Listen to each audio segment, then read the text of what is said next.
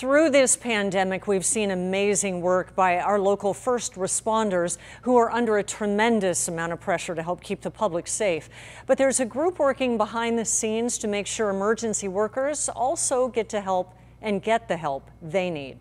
10 News reporter Jared Aarons highlights their work in a story that's positively San Diego.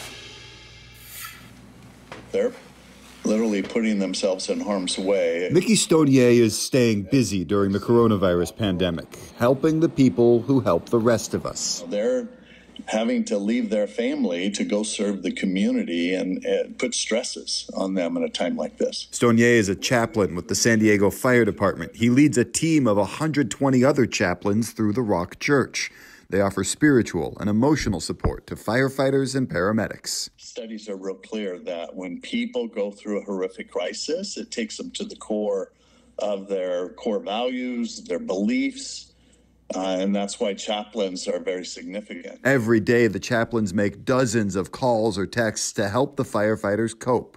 San Diego Fire Chief Colin Stoll says they've been an essential part of the force during the pandemic. Our chaplains are able to provide them with resources, provide them with education and reassurance of their need in the public and how we can best keep our family members safe. More than anything, they offer hope. People are fearful and sometimes a little anxious, and it's great to have a calming presence to support people at times like this. Jared Aarons, 10 News.